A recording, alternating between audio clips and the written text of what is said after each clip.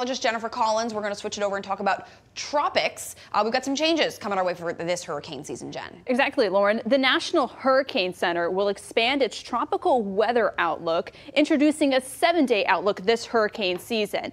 Since 2015, the National Hurricane Center has been issuing both 2-day and 5-day tropical weather outlooks during the season. These outlooks are different from the official forecast cones. They're used to identify areas that are favorable for potential development.